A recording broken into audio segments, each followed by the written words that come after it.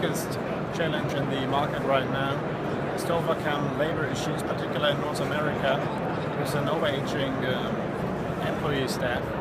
And we have recently overcome one of these issues with our new crab butchering machine, 2801, what is allowing to automatically butcher crabs at a speed of 42 crabs per minute.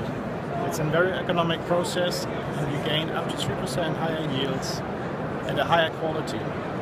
And in general, for the North American market, I would say the returning ground fisheries on the East Coast and Canada in the next 2 to 3 years might be the biggest potential, and we are getting geared up to be prepared to serve our customers as best as possible with new products.